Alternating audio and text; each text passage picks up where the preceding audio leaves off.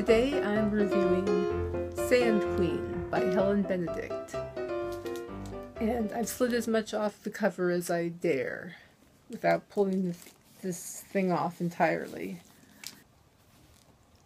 Sand Queen is a novel, and it was written by Helen Benedict, who wrote a nonfiction book about women soldiers in Iraq called The Lonely Soldier, which I've previously reviewed.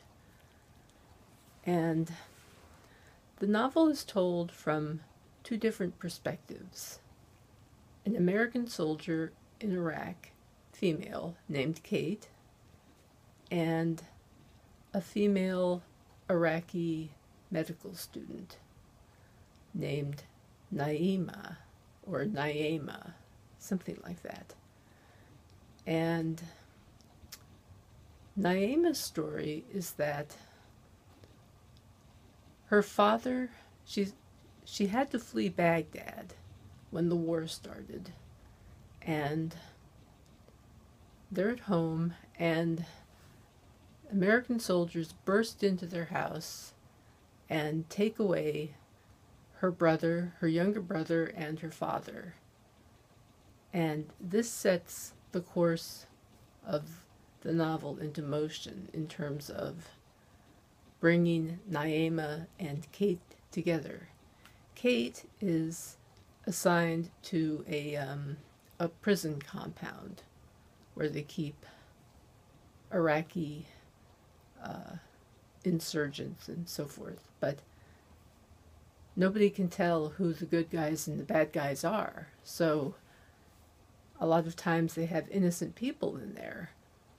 And Kate knows this and feels terrible about it, but she doesn't know what to do. And of course, she has to deal with stress factors of her own. The reality of sexual harassment by her own colleagues, so to speak, her own troops, her alleged brothers in arms. And there is one understanding man who stands out among the crowd, but there's also two female soldiers who work with her, and they're an interesting contrast in personalities. But the thing is, Kate and Naima come into contact when Naima comes to the compound and is able to, with many other women, it's like a crowd of women who come to this place and just beg for a list of who's in there, some sort of indication that their husbands or sons or whatever are in there or not in there, or alive or dead or whatever. And Naima agrees to interpret, because she can speak English. So she serves as an interpreter for Kate, and Kate grows to care about her and like her.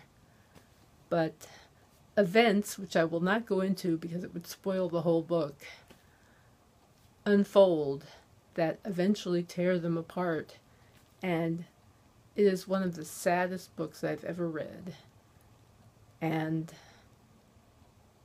it tells you a lot about what it's like for a female soldier in Iraq in particular, but for a female soldier dealing with a lot of different problems.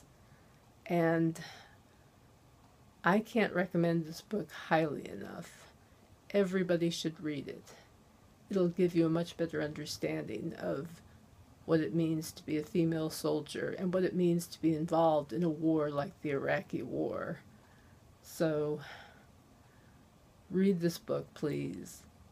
And having said that, I'll just say thanks for listening, and I'll talk to you next time.